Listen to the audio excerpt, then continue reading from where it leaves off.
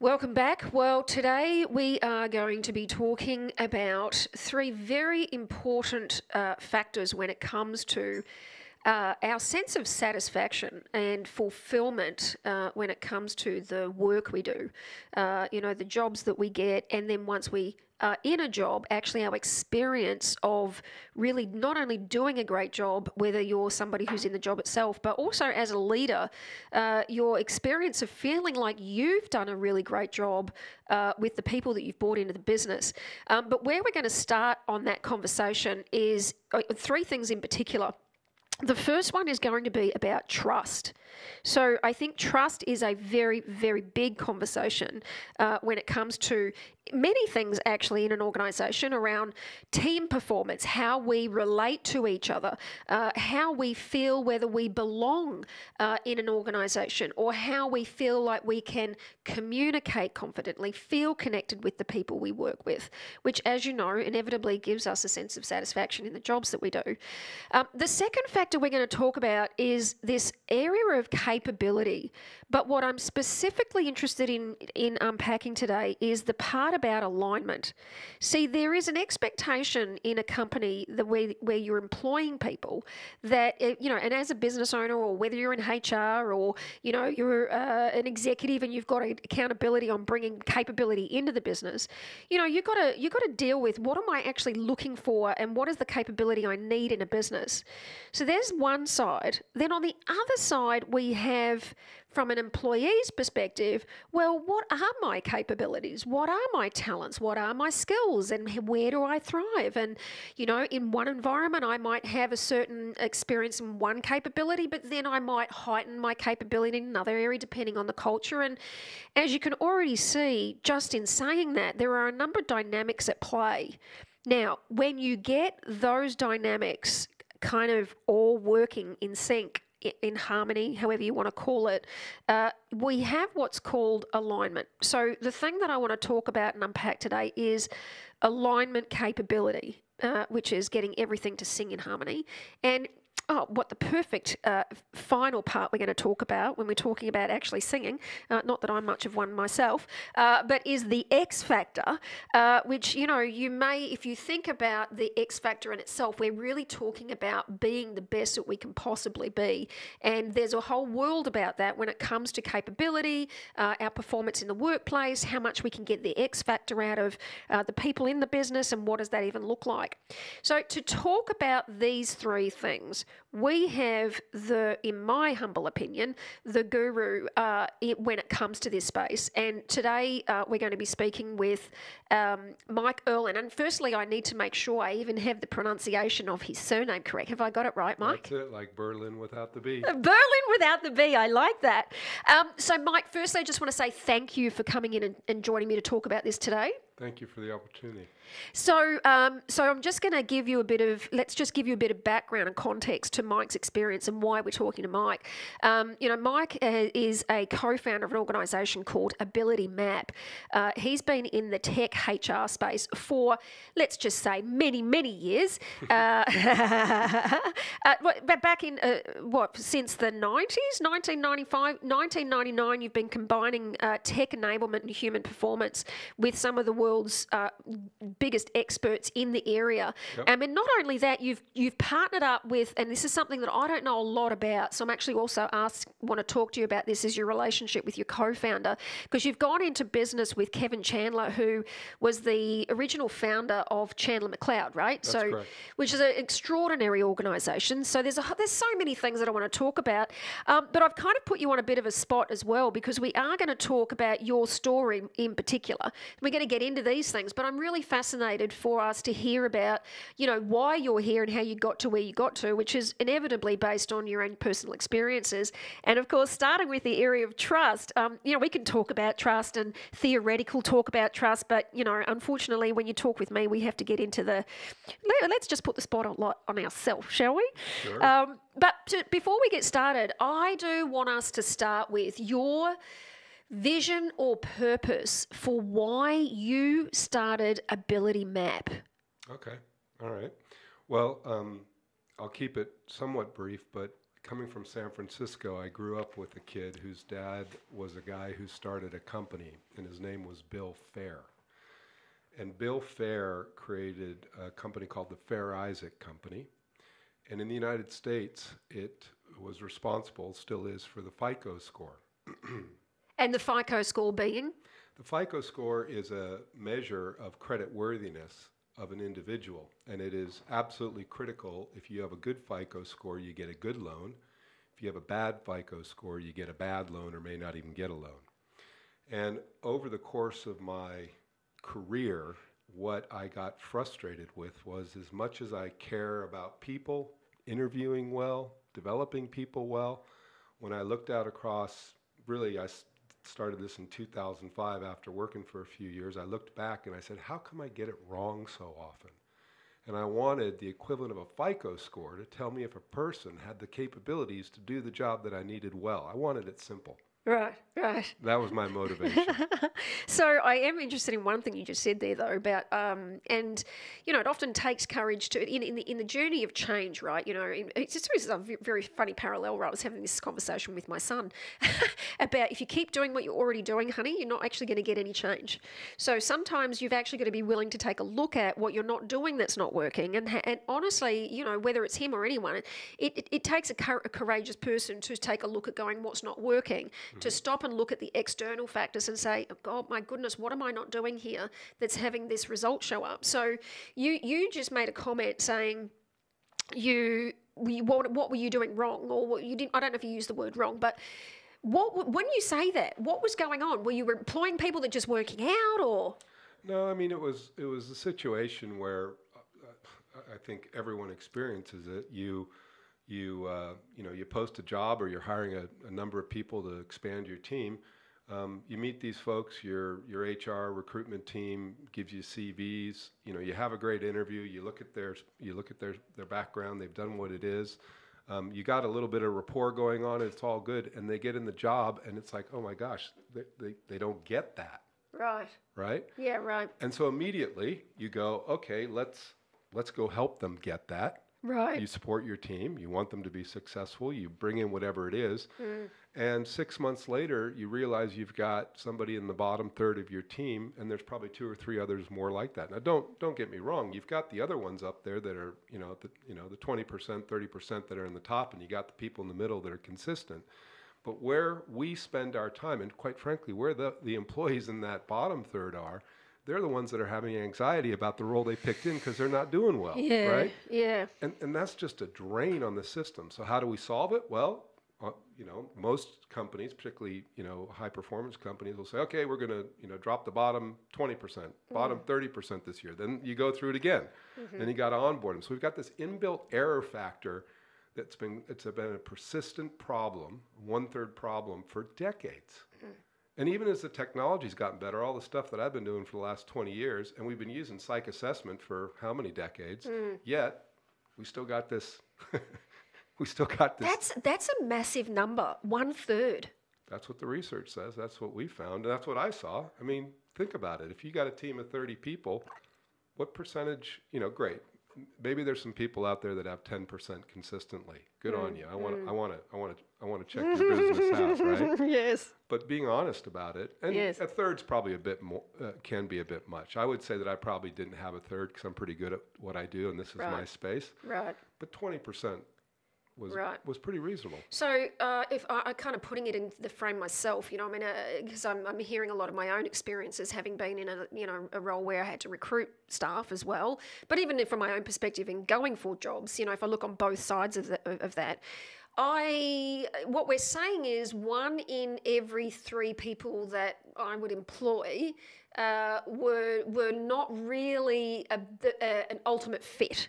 Best fit, so to speak. And not only from my own perspective about their performance in the job, but for themselves, that they were in a job for themselves, whether I thought it or not, that they were having the experience of suffering or being out of their depth or not being able to deliver because it just wasn't the right job for them. Well, let's go back to your son, the comment you made about your son, okay? Yeah. One of the biggest issues that we have all done in helping our children is, what do we say to them? We go, hey, Connor, what do you want to be when you grow up? No wonder they stress out. really great point. Right? I mean, seriously, my kids, I mean, I had no clue at 14. What do you mean, Mum? And that's, you know what, that's actually what he says to me. Yeah. What do you mean? What do you mean? I go, oh. You wonder why we get counseling bills as they get older, right? But Yes. seriously, think about that. If instead I said to Connor, hey, Connor, here's what you're inherently capable and suited and you enjoy doing. Here are the jobs that require that to be successful. Which of these jobs do you like? That's a whole different conversation. Oh, God, yeah. God, yeah. I mean, Okay. I'm already thinking about...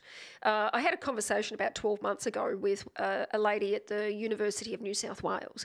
You know, they reached out to me. I had been speaking in an event and, you know, they were fascinated by kind of some of the work that I was doing. And so I went and had a coffee with her.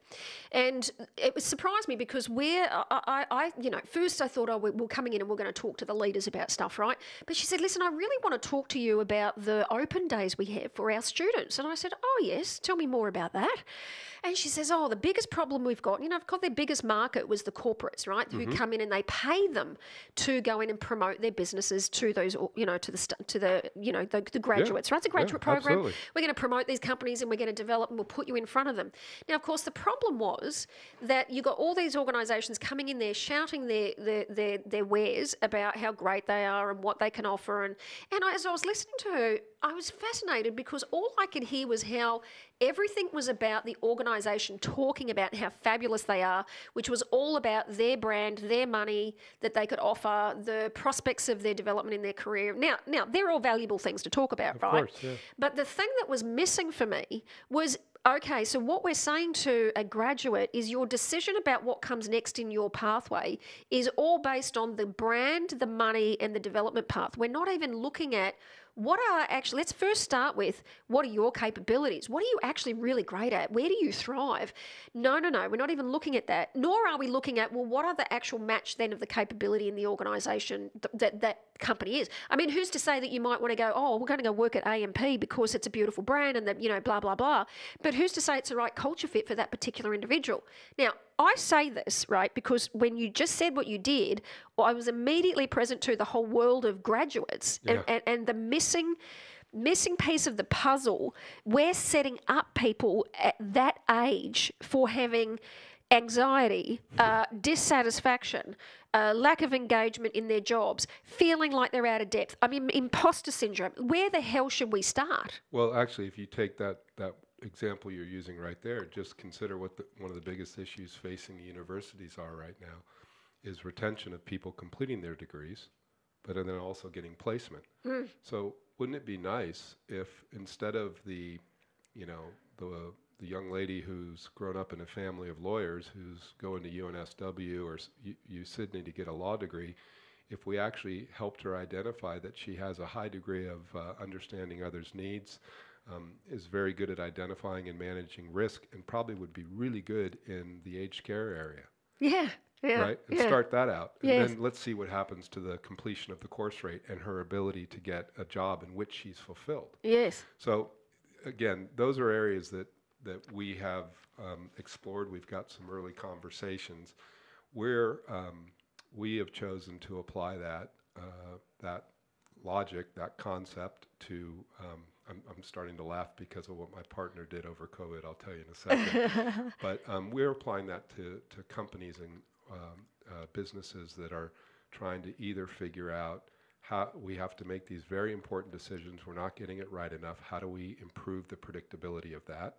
How can we look at across our existing workforce, understand what is we call it a capability balance sheet against the requirements of the job. And maybe we'll talk about what is good in a moment. And then that allows you to identify in a very targeted, high impact way at a team level or at an individual level, where should you be helping, developing, providing support interventions to help individuals be more successful in their role. When you're making a new decision, do a better job. Yeah. But when we've got these great people that we brought in because we liked them, I mean, half the time that's why you bring somebody in, right? Yes. You had a good interview. Oh, you Yeah. liked them. You'd have a beer with them. Yes. Well, let's help them be more successful. But anytime we got a new opportunity, do a better job. Yeah. So that's where we focus. Okay, well, let's talk about that in a bit more detail then. So I think the great thing that we want to look at here is, well, what does good really look like? Like, really, actually, what does it really look like? Do we even know? And I want us to talk about this conversation in two different dimensions. Okay. I want to look at the dimension from if you're a business owner or an executive accountable for making a decision about bringing in people, what does good look like? But then on the other end, we're then dealing with, as an individual, looking for their own capability. And so kind of all aspects, if I took a lens from all different perspectives, what does good look like? Right, okay. So I like sailing. Do you have a sport that you like to do? Me? Yeah. I love triathlons. Okay, triathlons. Fantastic. All right, so you do all this training, you do all that stuff, and you show up on Saturday or Sunday morning to run your triathlon. Mm-hmm. What if you didn't know where the finish line was? I'd be in trouble. Right. Would you still go out there and run? Well, I guess I would, but I'd spend the entire run in anxiety, I think. Yeah, I mean, you actually would never finish, right? No. So the point is, if you don't know where the finish line is, why would you start running? Okay? That's the issue with what does good look like. What's happened is subjectivity in particular and bias affect what we all think.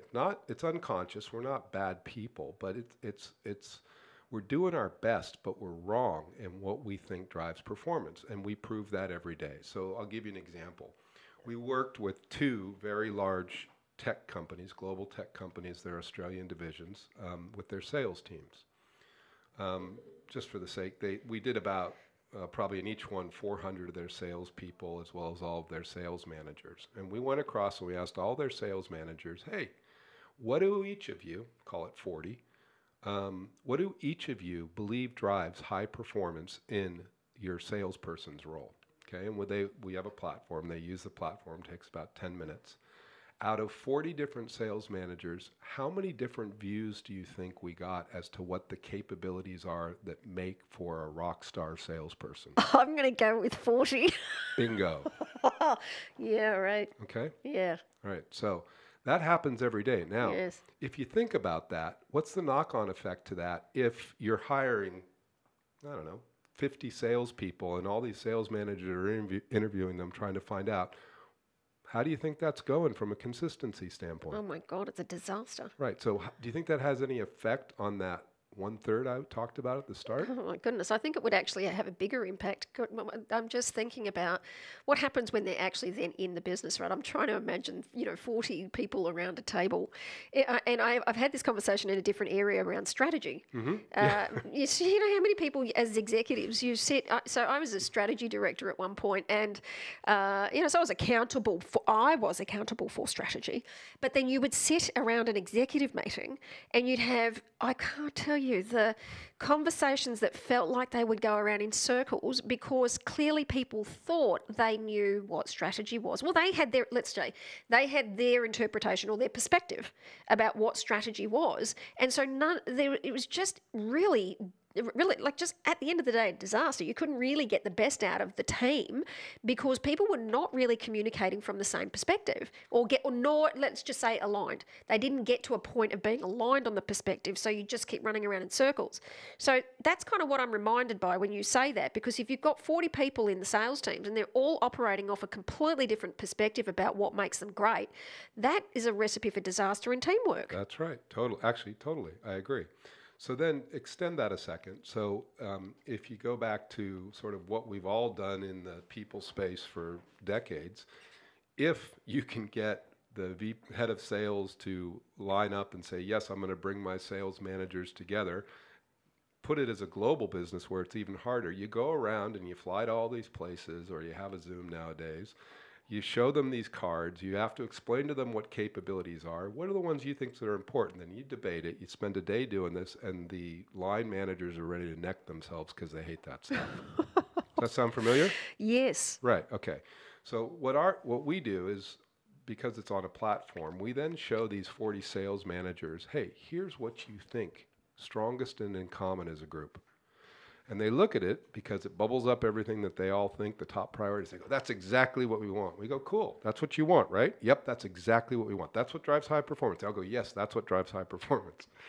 Then what we do is we go out and we evaluate using another part of our platform. There are 400 salespeople, okay? And we do it without subjectivity and bias because we're doing it reliably with valid tools and all that sort of stuff. And then we come back and we say, hey, guess what? Here are the top capabilities that actually exist in your workforce today. And we have not seen an instance where there were more than 3 that were what the sales managers wanted. Okay? And they weren't the top 3. Okay? So that what good looks like is influenced by each of our own personal experiences. It can't be anything but that. Okay? The problem is that we all think different things. And even if HR is doing a heck of a good job in listening to 40 different views and synthesizing it down to what they're telling them in general, it ain't what they have. Yes. Okay? Yes. Now, what you need is actually the people out of those 400 who are consistently behaving and delivering the way you want today, or you start talking about the future of work, the way you think it's going to be tomorrow, because we can't step into the future yet as far as I know. Yes. So you got to go, yeah, Kylie's kind of got that thing that I think's going to be there. But anyway, we can then take that group of people. Right. And we can go, hey, you know, out of those 400, there's about 30 that Right. are rock star good year over year over year. And we then show what makes them tick. Yeah, right. And we compare that to what they have in the business. It ain't the same. Right. We compare that to what the leaders want. Not the same. But that's the X factor that you're looking for. Sorry, I kind of got to the X factor fast. No, that's great. I mean, you know, it's all going to show up at the right time, right? That's really, that's fantastic. Thank you. And what about the on the other side of the equation called, so from an organisation, I get that from within the organisation, how that works. As somebody who's in the market, say, well, let's just say you've got a stack of those. Let's talk about those, the 30%, well, the third, the bottom third who are in a job that really is not a match for their base capability, right? Totally. Let's just say, okay, we've dealt with the equation called there's the accountability of the organisation in the setup and all that side of things. But what is an individual, you know, when it comes to what they do and how they can be more accountable for looking for the kind, like, I mean, I've spoken to a lot of people who are really, you know, when they're looking for their next job, it's just an autopilot way of looking for, well, what are the positions and job descriptions that are a match for my current job description? They're not actually fundamentally clear about with the capabilities or how those particular, like, which ones do I want to go for? I mean, how do we solve that problem? Well, we haven't gotten there yet. Right. Okay, but fortunately or tragically, we think we have a pretty good answer.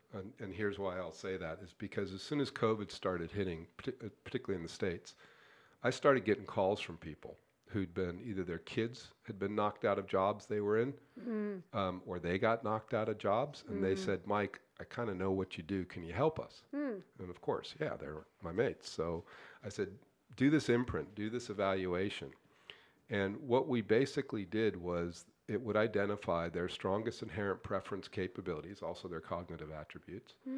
And because we've been doing this for so many businesses, we got a boatload of what we call profiles of all these different things that relate to business analyst, salesperson, CEO, HRD, HR business partner, executive assistant, office man. I mean, I can go on and on and on, right? We have a lot of recruiters that use our system, so you can imagine how many profiles that we have. Yes.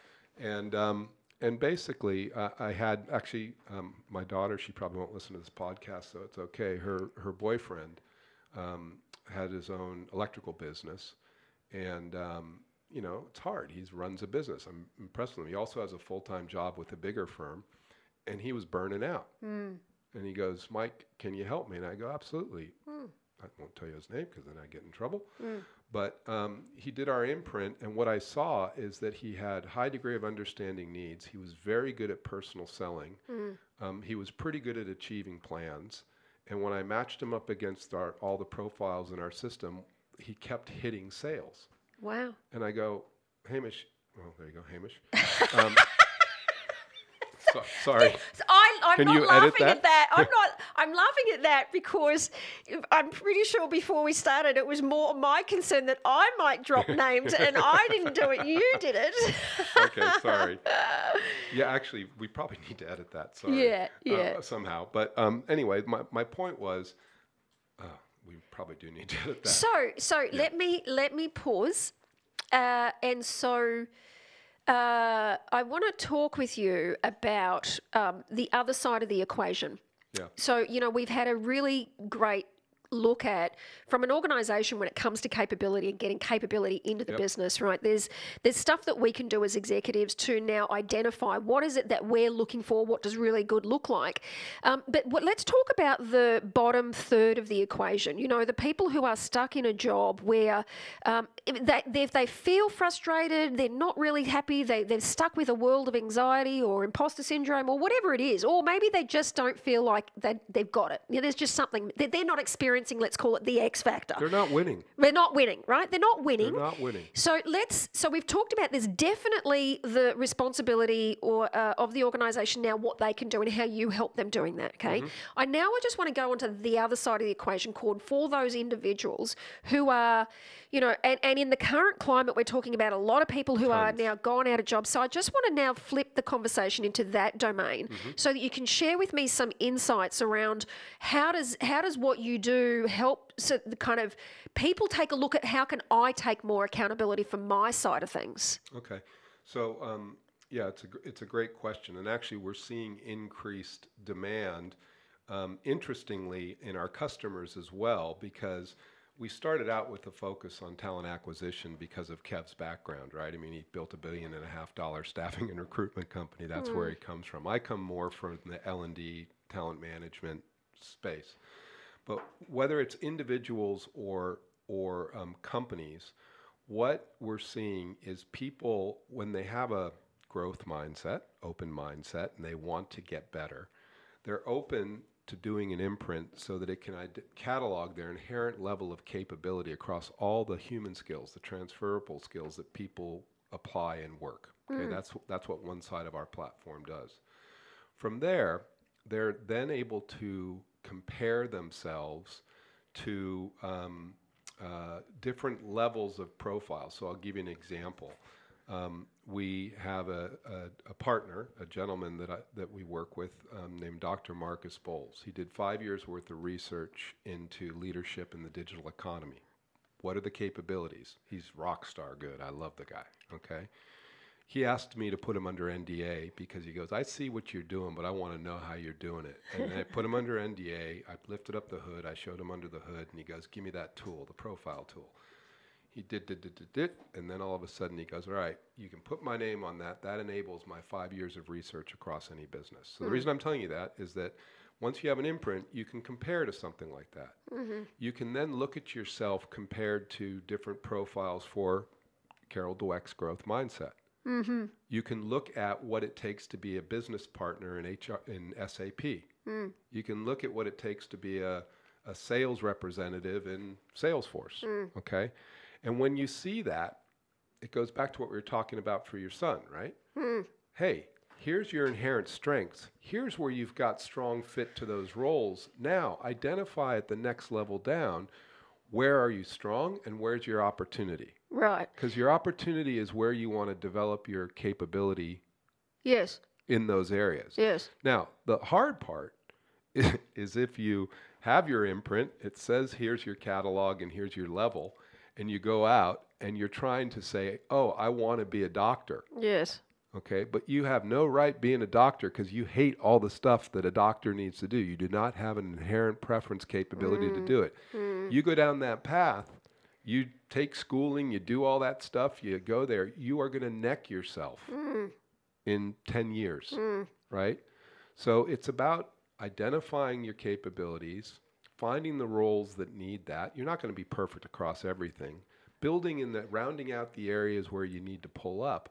Now you're playing to your strengths and you're happier. Right. So do you deal with, once you've got your imprint and you've got clarity for yourself over your capabilities, The next question for me becomes, and this is something that I've dealt with a lot with clients, and I get them to look individually at their side of things first, and then I say, okay, now let's take a look at what are the kinds of organisations or companies that would be a good place for you to thrive in.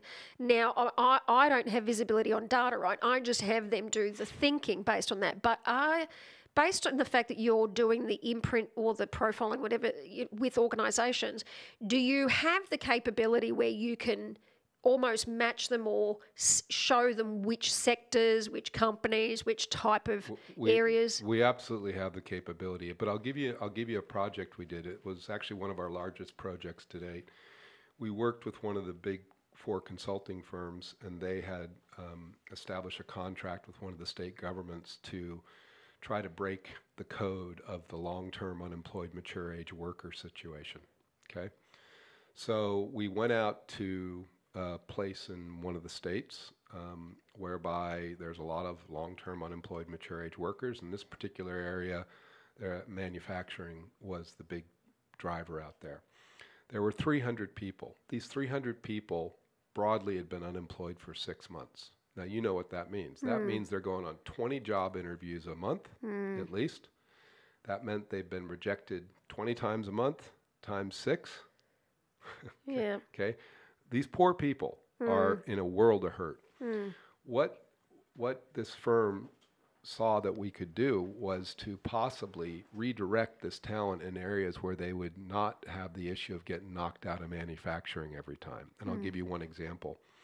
There was an older gentleman who had been in manufacturing, working on the line, and he just kept getting turfed. Okay? He completed his imprint. We did exactly what you're saying. We had 15 job categories that were available out in the area. Okay? The gentleman had a high degree of understanding others' needs, a high degree of managing and safety and risk. There was something else that he was good at. But anyway, his triggers ticked him over to paramedical. Right. Okay. Aged care is a big area, big growing area. He got a job in aged care, loves it. Wow. Okay. There was another woman who was also out of manufacturing, and actually she had very high personal selling, very much liked communication, very much liked being with people. She triggered retail sales. Now, this was pre-COVID. She got a job in retail, never had a job in retail. We heard she was going gangbusters, and then obviously COVID hit. Yes. But that's, the thing is that if you play to people's strengths, so we do that. In that case, the reason I call it out is because, again, we're working with businesses to do that. So one of the things we're seeing now is, going back to your example with the students, we have people, there's a job training 2 that's coming out. The government's going to pump $500 million, I think, into training skills. Well, guess what? We're getting a lot of these organizations who want to identify where people should go for this skills training through Cert 3, Cert 4, because they have the same need. Those companies that do the referrals basically get paid on the placement first, but then they get milestone payments as they move through to completion. Right? So they're incented to make sure that someone's going to get into it, and if they have no business being a doctor, that they don't drop out halfway. So people are using that to help individuals find what they're really well suited for. All I keep thinking now is that just what that would end up meaning for people's experience of satisfaction in their jobs. Well, what you're saying there, right? They're winning. But then also, we don't work independently for most part. For the most part, we're always working as a function of a team. Totally. And if whilst we've got on the level of an individual, a level of satisfaction in my job and, fulfillment and joy, I know even for myself or even for staff that I've worked with in a team, that when that's present, there is, number one, there's confidence that occurs in people's conversations. People are certainly more courageous in the conversations themselves. In fact, I'm reminded. I just published an article just recently about teamwork, and I used 2 different images. One was the soccer, the Australian Matildas, celebrating the success, and on the converse, there was I put in a picture about the rugby league players in the middle of a scrum, but I used the scrum picture and the huddling for me, it was about when teams are really at their best, it doesn't always look like it's the joy, joy, happy, happy. It actually looks like they're able to rumble with each other to get success and get on the same page. Challenge each other. Yeah, exactly. That's right. Push. Yeah, exactly. So I'm present to the opportunity, I suppose, of what you're saying is when you get all those things working, there's the presence of confidence, there's the presence of courage. And I know one of the biggest challenges we talk about in team performance, Mike, is trust, and how psychological safety is one of the biggest things missing. And I'm really interested. I just want to now flip the conversation, if we can, into trust, because, and I'm a big fan of speaking from myself and my view rather than my opinion about, because I think that's just my preference. Because I think we've all got a different view about how things. We can all be right about how we think other people should be and what things are, like really. So I want to look at this from the point called trust, because psychological safety and trust, and I could be very wrong because I'm not the academic on this, but psychological safety to me suggests that I want to feel like I can trust other people in my environment to speak up, speak freely, say what I'm going to say without the threat of, fear of losing my job or fear of what other people will think of me. Now I'm bringing my personal lens in on that, right? And some stuff that I've seen. And then they talk about the problem as if the problem's psychological safety, like it's independent of me. It is a thing that exists, and I'm not safe, therefore, to talk. Now, to me, that talks about trust. But why I say trust, Mike, is because that is the complete. I don't know that there's a concern for trust when we've got an environment where people have the experience of being completely satisfied, thriving, and being a contribution. Now, I could be completely off track. So, what's your view about everything I've just said, or whatever? I don't know. Where would you like to start? Yeah, no, that's good. You got my head spinning. So let me start with trust is a big one. So let me just tell you my personal view on trust from experience of basically baptism by fire through trust. Okay, I'll start there, and then I want to pull it back to teams. Great. And then I'll try to pull it into business teams. Fantastic. Okay? All right. So personally, I had the best, most painful experience in my life was trust. Okay? And it was trust that I failed with trust to understand it. And all those failures came to hit me at one time, 3 times in a row. Right. Okay? So I got to think about this a lot. What I personally took away from it is that as a leader, I trusted too broadly because I consider myself trustworthy. Mm-hmm. So I more or less, whatever you call it, deferred that or conferred that on everyone else. Okay? And as a result, I was trusting people to do things for which, had I been a better leader at that time, I would have identified that they were not trustworthy to be doing the things I was allowing them to do, and those came back to bite me. Right. Okay? Right. So my personal view on trust is that trust is a lightning rod word. It's too vague. Mm-hmm. It's too broad. And what I try to do is when I work with team members, business partners, family members, I try to do a better job of identifying where do they have track record, capability, integrity, and interest such that I can determine whether they're trustworthy to do that. And that's where I focus my time. If they get into areas in which I estimate they are not trustworthy, I put a little more attention on it so it doesn't get out of whack. Make sense? Yeah, makes sense. And I want to take it now out of conceptual, and I'll start with bringing my confession in on this so that we can get a kind of on the court look at what that looks like. So I personally, my wiring as a human being through my adolescence and upbringing, I had some circumstances that were, left me with the experience that, I can't trust people, right? So a couple of bad incidences, got myself into a situation that I shouldn't have been in, was too scared to tell my mother at 12 years old, so didn't tell her, ended up in a bad situation, and then didn't tell anyone because then I didn't want to get in trouble. But so rather than as a 12-year-old, now I didn't know, obviously as a 12-year-old I didn't know, but, you know, in my investment of personal development over the last 20 years and seeing plenty of therapists, I realised that, you know, for me to protect myself, I had to blame myself, firstly, but that was masked by a decision that I couldn't trust other people because I never felt safe around people. Now, that was kind of the, you know, so I don't know if you know, but, you know, I'm kind of a bit of a neuroscientist in the area of resilience, right? So in the connections were occurring at that stage of my development, what happened was that started to fire up, and so I created an entire life around not being able to trust people and gathering evidence for I can't trust people, and so then I became somebody who, a bit like what you were saying with yourself, I actually was overly trusting with people when I would meet them, because then eventually I could be right that I can't, because if I set them up for that they're very trusting, inevitably at some point they'll prove me wrong, and then I will not be able to trust them, and then I'll be right for that, right? So how crazy we are as human beings. Anyway, that's kind of the confession part about myself, right? Now, I've done a lot of work on this for myself such that I can be accountable for it in the background, so that I'm no longer operating out of the subconscious, but I'm in the conscious mind, realizing that any time I'm about to take an action that's a setup for that, I stop it. I pause, breathe, think about the situation, and then I reframe about whether or not I'm really dealing with trust. Now, my problem was, I think I was doing what you're saying about the broad brush thing. I think I was just like, I just don't trust people. Like, people can't be trusted. But the truth of the matter is, what I'm now hearing in what you're saying is, there are certain things that I could absolutely, hand on my heart, no problem.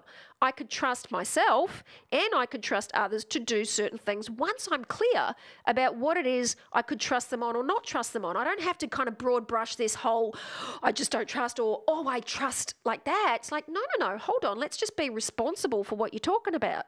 Well, look at this. I mean, basically, Leonie at Sprouta was the one who introduced us. Yes. She said, hey, Mike, I think you should go be on Kylie's show. You were open to it. I trusted her, and I defer that to you to have this conversation where you're asking me about trust. All right? All right? Yes. But if right now I got a headache and I had an aneurysm in my brain, and you go, Mike, I can take care of that. Yes. Here, I got this sharp instrument here. Let me operate on that. I would not trust you, mate. Okay. Nor should you. Right. So I think understand. Let's take it back. Let's move that to teams, though. Right. Yes. I think, and maybe it ties to not trying to get into your childhood in any way, but where we feel safe is when we understand and there's transparency about the environment, the rules, the expectations, what we're doing. Right. Yep. The best teams that I've ever been on were the ones who didn't pull any BS. Spoke it like it was, even when it hurt, because we just knew that was what it was. You move on, you fix it, and you keep going, right? One of the observations that I've seen that I'm really, really pleased about is in 20 years that I've been in this space, I've observed, and I come on the people side of tech, in other words, HR side. We've had a lack of credibility. We've had a cred issue. Okay, in the business. Right. The business oftentimes, not always, but oftentimes doesn't get us because we talk in this airy-fairy type thing. Right. Right? Right.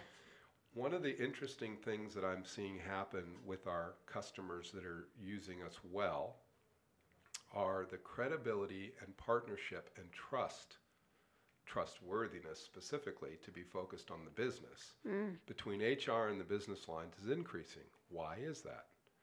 Because for the first time, HR is able to come to the business with quantitative evidence showing what the overall teams and individuals' inherent capabilities are, and they're all about defining quantitatively what is good. You want to deal with the VP of a business line? You show them data supporting why I'm telling you this. Now you got cred. Yeah, right. Right? And what ends up happening is the best customers are the ones that are doing that exercise, but then what they're doing is they're bringing it to their teams. And this isn't DISC. This isn't Myers-Briggs. This is at a much more relevant detail. It's at a competency-based, capability-based level. But when you bring that type of data to a team, and people are able to look at what are the team's strengths, and opportunities in the capability balance sheet, where we sit individually and share that with others, Yeah. now you can have a transparent conversation. Yes. You know where people stand. Yes. And guess what? You might have a better environment of trust, because they're not going to say, hey, Mike, can you go do this? No, Mike. I'll go, mate, why don't we get Kylie to do that? Kylie's better at that stuff. Yes. Right? Yes. Yeah, because there's clarity. All right, that's what the All Blacks do. That's what the Wallabies do. Is that right? Sorry, I wish they did. Actually, no. I meant what they do is they know. Yeah, you're right. What they do is they know what their capabilities are, and they know the capabilities of their team members, and they don't put people in positions in which they shouldn't.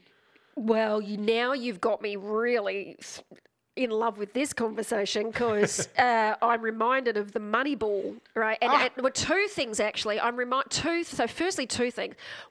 Two things I love about this, Mike. Number one is that we're no longer having to talk about attitude as the source of performance. And there's a brilliant TED talk by a lady who talks about, the attitude's not the problem, isolation or something of it was, but it was that, you can have the worst attitude on the planet according to other people's opinion, but when you come together as a team, your job as a team is to accept that people are going to have bad days and good days, and attitude is just a function of our emotion and blah blah blah, right? So short story there is, I like this because we're now going to get our goddamn attention off personality profiles. Sorry to everybody who runs personality profiles, as a source of performance, and we're actually going to get into the practical ability of action taking, which is all around capability skills. So that's the first part I love. Right. Second part I love, though, more than anything, is the application of that. Like, I remember watching Moneyball, right? The whole theory, like my whole strategy for this year is, I've got my son, my 10-year-old son, so inspired. Like, we played a game. I said, honey, the game is Moneyball. The deal is we're going to look at the actual data in the game. They looked at the data in the game, and they put in players not based on their friggin' opinion. I want singles and I want base hits. Yeah. It's so funny you say that, because I use Moneyball. That's the Oakland A's, right? Yes. Right? Yes. And Billy Martin. Yes. The problem is I can't use that analogy down here because we play cricket. Oh, so what? I know, but God, but Jesus. It's so funny. This is Moneyball. That's what you need to do with your business. Yes. You have to look at the data. Yeah. You have to make the determinations. And if your balance sheet, Moneyball, if your capability balance sheet on your team has a big gap in this stuff, you need to make an informed decision. Can you build the capability in your team? And are those people able to do that? Are they going to like doing it, or do you bring new people in? Yes. If you don't have the quantitative insights to do that, yes, you're a blind dog in a meat house. Oh God, oh God, I just felt like that's me. That's my life. Yeah, being really frank. Oh my God, I'm like, well, there's my gap right there. I think in the questionnaire that you sent me, I actually put Moneyball in, and then I go, no, Australians don't get Moneyball. Yeah, I pulled it out. I love it. I can't tell you. I've lost count of how many times I've watched that film. So whoever's listening, if you want to watch a really, actually two, if they're two movies. Oh, I got another funny story. That's a different time. But Moneyball is a great movie about looking at what you have, understanding the rules of the game and dissecting it with data, and then appointing people to it. What does good look like? That's what they did. Then what they did is they went out and they said, well, which people have it? And in sport, it's easy, right? Yes. Sport's easy, because in sport, we can... but that's because they've got the data. Well, they have the data, but like, for example, they say, why are we going after the people that hit home runs? They're expensive. We don't have a budget. That was where the A's were. They were competing against the Yankees, right? Yeah. Okay. So they said, we want people that run base hits. In sport, you can see somebody. You can see that a triathlete does all three segments and is, making progress or not. In work, we don't have that. You can't see whether somebody is winning or not in work until it's in their heads. Yes. Yes. Well, it's more like golf, right? I mean, golf is a great example, right? Golf is, you can get people that the swings look the same. Yes. But the difference between Tiger and me is all in the head. He's consistently calm. He can focus. He can do those things. You can't see that in business. In sport, you can. It's called biomechanics. What we're talking about is neuromechanics. Yes. Right? And what neuromechanics are good? right, in a particular role. And then who has that mix of neuromechanics? That's what we do. Yeah, right. Actually, interestingly, I was telling you the story. So Kev, he's a wonderful man, right? And we get into COVID, and just like everybody else, we had to sort of tighten up and adjust and put our head in the swivel and be smart and this and that. So, I'm sweating, busting our gut, surviving. We're cool and everything. What does he do? He goes out and he works with some of the top coaches in Australia and the PGA to define what is good in an elite golfer. And we just released last week a profile. If anybody likes golf, go to our website. You can see that we got a profile for elite golfer, and it's doing exactly what you said. You can complete an imprint, and then we'll compare you and give you a report on an elite golfer. And one of the coaches will actually give you time to coach you on what you need to do to improve your neuromechanical skills to be a better golfer. Wow. That's fantastic. But that's what he does during COVID. Oh, that's extraordinary. Wow. We tried the same thing with the U.S. sailing team, actually, but our lead, who was an Australian, wound up moving on. But there's a lot of commonality between sport and business. The problem is it's easier to see in sport. Yes. And it's biomechanics, and we do neuromechanics. Yeah, it's fabulous. Gosh, we could talk about so much. Can I come back to trust, though? Absolutely. Because the one thing that I think is really, really important is as we've been able to tap into the neuromechanics of business, I can't underscore enough the value of the bridge that it's building between the business lines and HR. Okay? Because the business lines have the people. When all of a sudden we can talk about their economic or their economic capability, if you will, and then we as HR can start supporting it in a way that's targeted and impact with data, that's Moneyball. And that builds a team environment of trust, transparency that I haven't seen in my 20 years. I'm pretty bloody excited about it because it's always been frustrating that you go to the CFO or whatever and they don't, why do you need this training? How do you know you're not sheep dipping everybody who actually needs it? You can show it.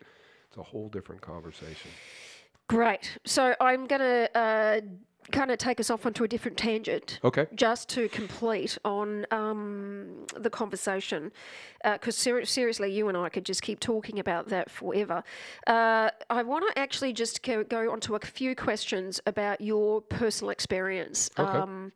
And because we're going to cover all dimensions, there's a real passion that clearly comes out of the conversation you and I have had and a problem that you're solving, which is going to do enormous amounts for people. Then I actually want to see from your view about how this has transpired for you.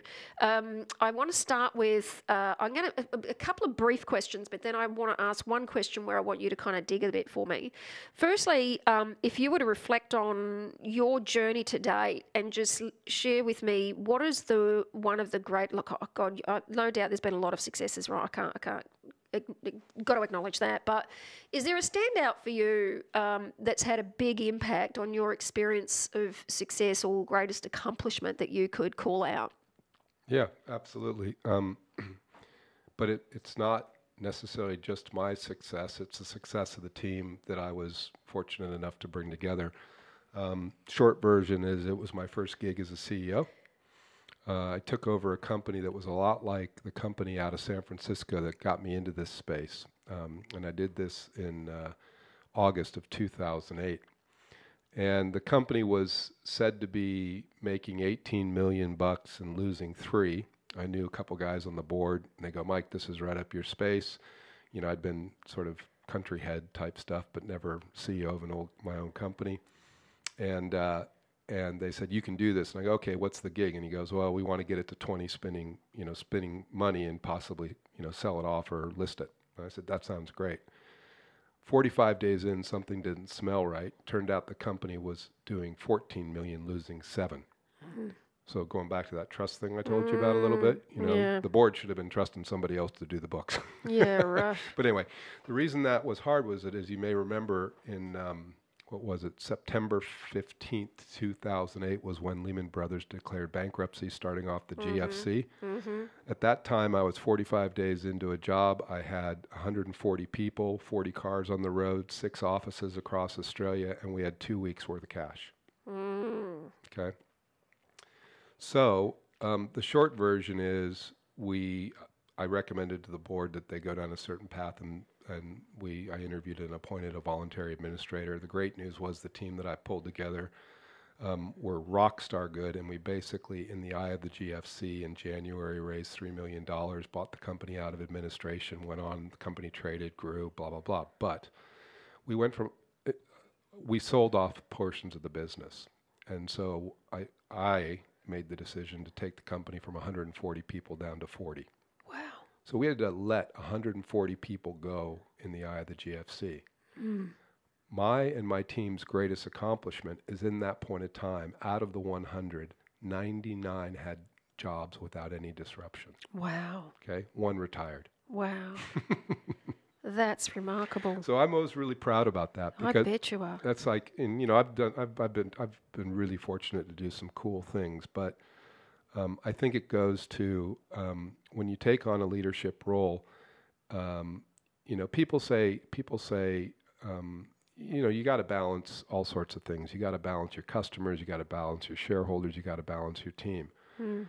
But my view is, if you don't have the team in that environment of trust we were talking about, and they know that you got their back, or you're going to do everything you can to have their back, then if you don't do something along those lines, then you're probably not going to get very far.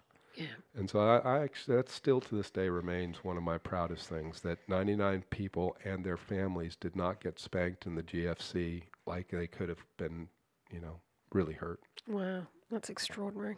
Extraordinary. I don't like speaking after a moment like that. I just want to sit in it. Well, it's good because we got COVID now. We're going through it again. Oh, exactly right. Exactly. You know, my hat's off to everyone who finds themselves in a position like that and what it takes, because I get that there's, you know, it's not an easy ride to do that. Right? Oh, so it was well scary. Done. I mean, it was, you know, this was my first true lead gig. Yes.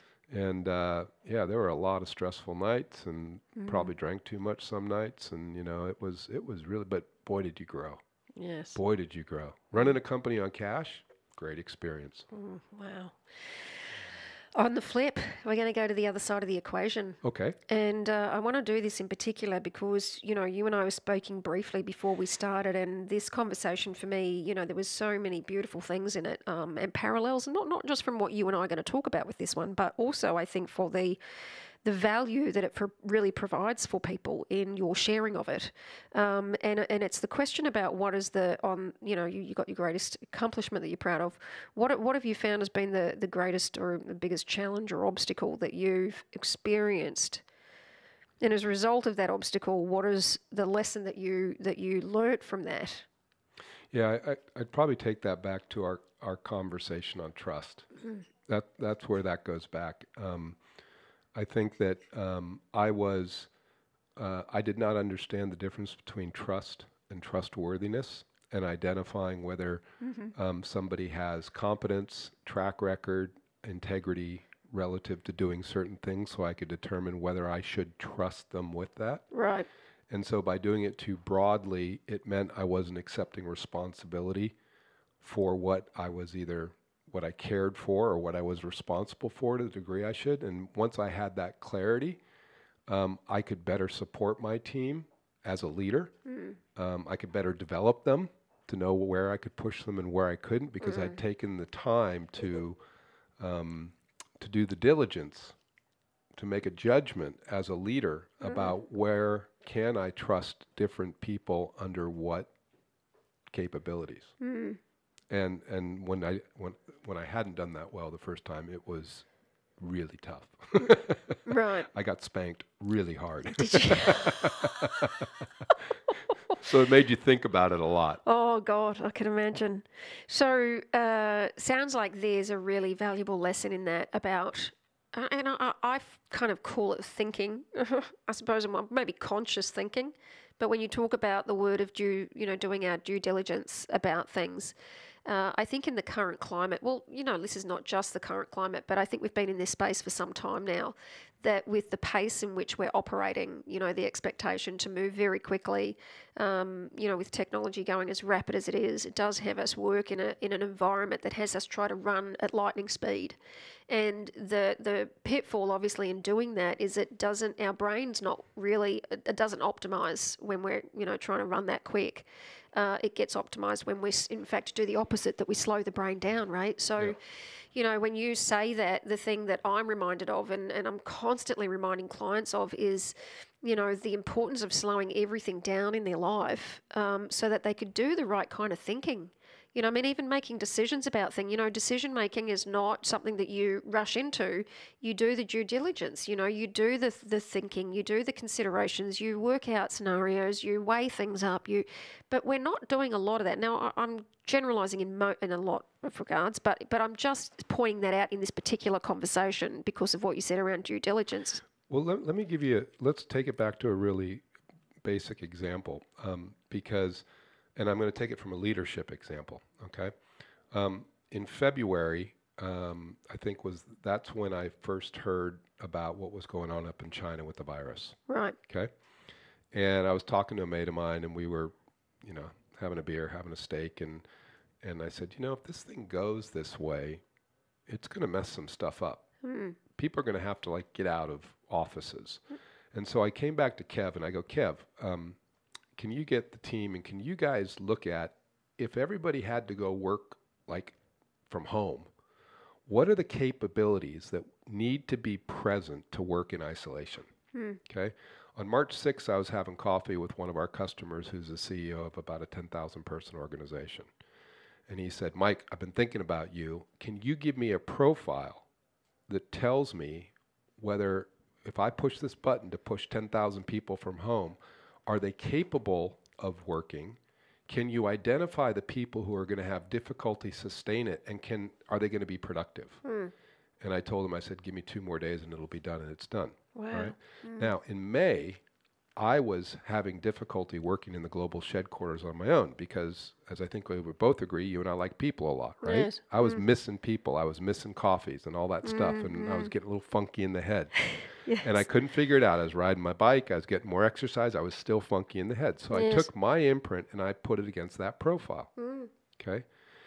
And what I found was that the items that I was low in were a lot of the items that needed to be, my team had identified as being effective, necessary to work in isolation. So what did I do? I go out and I went on the web and I found, refreshed myself on SMART goals. I have the skills. I just don't like using them. The reason... Got it? Sorry. We're being honest here, right? I love it when people are honest. Okay, I'm being totally honest I'm here. only laughing because I'm hearing myself in it, of course, right? But I guess the reason that I'm saying this is as leaders in an organization, if we understand where our people's inherent capabilities are, we've never had that before. And it's letting me, and I built the damn thing with Kev, right? So I know how to use this thing. But I'm starting to see our clients use this, and it's creating a level of transparency, of objectivity, yes. of quantitative evidence, Moneyball, that allows people to basically have conversations with evidence back that we've never had before. And it changes the dynamic. Totally. So anyway. Totally. Was that a good wrap up there? Oh my God, yes. So I want you to end this interview on a statement for me. I'm going to start with it, and I just want you to repeat it and then complete the sentence for me. Okay. A leader is someone who... Okay.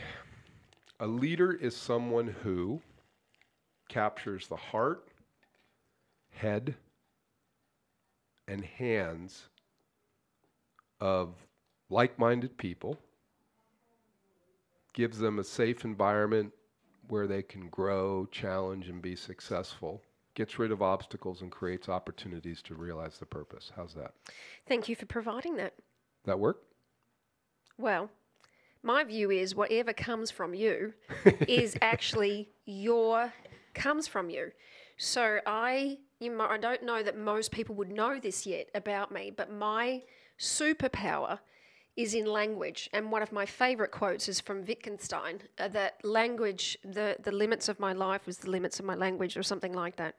And, there are no accidents to the choice of words we choose. Yeah. And that which we say says who we are. Yeah. So whilst most would say that their automatic consideration of that question would be that they're giving an opinion about what they think is right, actually what's being said is, I'm telling you who I am. So I say thank you because I see you. And I don't say that often because people say it's a bit bloody weird. And I go woo-woo with people when they go, I see you. I'm like, what the fuck? You serious? I see you? What the fuck? Where? What? Anyway, I just put a bit of humour into that one. But, I'm interested in having people say that because I'm interested in, you say, oh, you and I like with the people side of things. Absolutely. But you should know, I mean, I'm an old school data scientist and an introvert by my wiring. Quite frankly, I prefer not to be in social environments much with people. Not because I don't like people, I love people. But the only thing that has me interested in being in those environments is because I'm the person who will be sitting in the corner wanting to have an actual meaningful conversation. Right. Do not stick me in there with somebody who's going to just do all the bullshit stuff. My husband could sit up all night, right?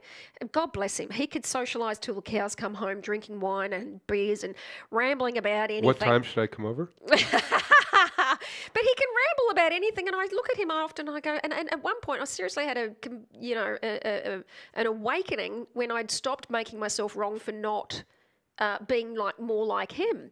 But then I went, no, hold on, he's great at that and he's really good at that. I'm just not interested. Now, it's not because I don't like you. I'm just not interested I'm really interested, not that I'm not even interested, I'm just interested in really getting to know people. You want the substance. I know, absolutely. Give me the substance or nothing. So thank you for sharing yourself. Thank you for joining me today. It's been absolutely joyful on the flip of trust. And I'm looking forward to kind of getting to know a lot more about the work you're doing and really being able to have an impact with getting this kind of conversation out there for people, really, to be frank, because I think what you're doing is solving a massive, massive problem. Well, thank you very much. I really appreciate the opportunity, and I hope it gave value to some of the people that are listening. Yeah, thanks. Well, thanks. All the best.